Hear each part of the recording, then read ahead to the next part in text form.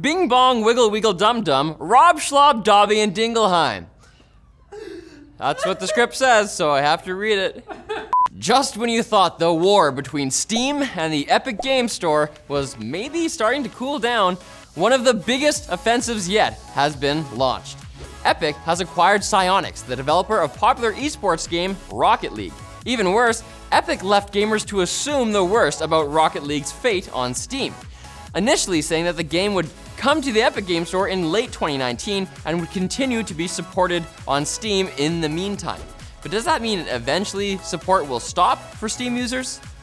Psyonix themselves said players on Steam can look forward to continued support.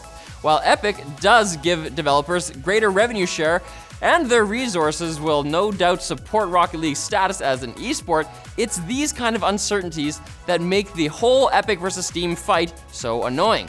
Like, will Steam users get all future updates? Will Riley be forced to play using a controller instead of a mouse and keyboard? Never! No!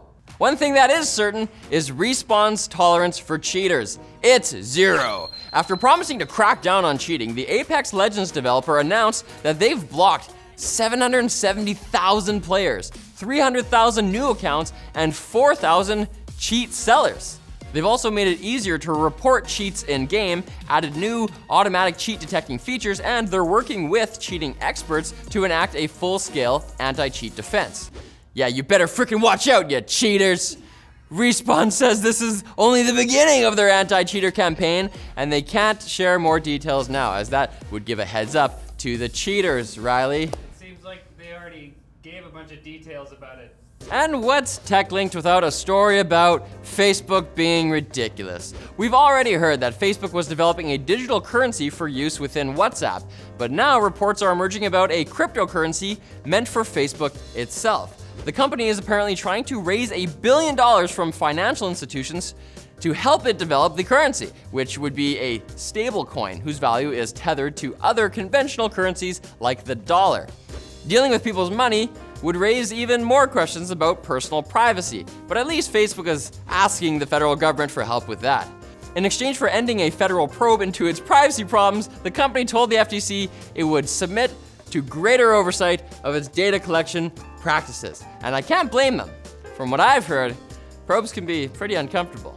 I'm getting double probed tonight. Now it's time for Quick Bits. Brought to you by the Marlin screwdriver set from iFixit. Each fixed blade screwdriver features an ergonomic, knurled, rubberized handle with a swivel top, plus a black oxide coated tip, so it hangs onto tiny screws with a steel grip. Pretty much everyone here at Linus Media Group uses an iFixit kit, so you can trust us when we say you can trust them. iFixit's Marlin screwdrivers are manufactured in Germany and backed by iFixit's lifetime warranty. So get yours for $24.99 at ifixit.com/Linus or at the link in the video description. On to the Quick Bits. The Pixel 3a is rumored to be revealed on May 7th, but a Best Buy in Ohio doesn't respect the laws of man nor nature. The store put some Pixel 3a's on the shelf for anyone, including the folks at Android Police, to see. Woo, woo, Android Police are here, we got you. It's ridiculous. There have been a plethora of leaks about these devices already, but we'll wait until next week to get the info straight from the source. Oh, Google I.O., that's some good source. The Overwatch League has been pretty successful with its city-based team system, so Activision Blizzard is going to try the same thing with Call of Duty. Atlanta, Dallas, New York, Paris, and Toronto will get their own teams, each presumably receiving a dutiful call to represent their city, and/or sizable sums of money.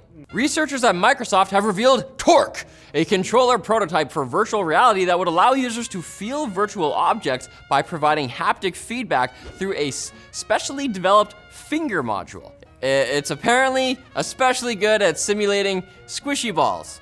So if you've been stressed at work, you can just go on home, pop on the VR headset, and squeeze those anxieties away in virtual squish space.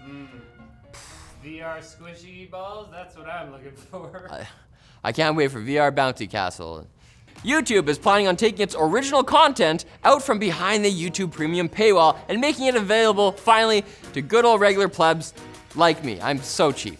Upcoming original shows will be ad-supported, and existing premium content will also be available for a limited time. I guess YouTube figured they're not Netflix. They figured it out. Netflix is Netflix. Are they Hulu? They might be Hulu. Maybe. And there's a potential path to peace in the never-ending battle between pirated retro game emulators and game producers.